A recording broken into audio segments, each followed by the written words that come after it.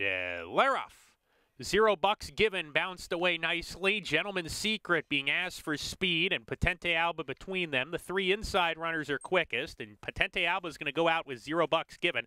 As Gentleman's Secret eases off of them, stalks the pace in third on the fence. There's the favorite Foster Boy. He's in fourth on the outside in a good stalking spot, followed by King Eddie on a hold right now in fifth at the fence with the gray horse Monstradamus. Continental Union is trailing early on with Last Best Hope. They round the far turn. Patente Alba has a neck lead on $0 given, who's right there. Foster Boy with a threatening presence, 3 wide, is moving up to challenge the leaders at the top of the lane. Gentleman's Secret right behind them, followed by King Eddie Monstradamus down the stretch. $0 given has passed Patente Alba, but Foster Boy's right there to engage. Foster Boy, $0 given. Foster Boy with his head in front now, making a length lead as he opens up. Monstradamus coming on late. Foster Boy from Monstradamus. It's a Reed France 1-2, and Foster Boy got it. Foster Boy over Monstradamus. King Eddie third. Photo for fourth, $0 given. And Gentleman's Secret. Reed France gets his second win today, and so does Armando Ayuso. A first and second place finish for the France barn here in race 5.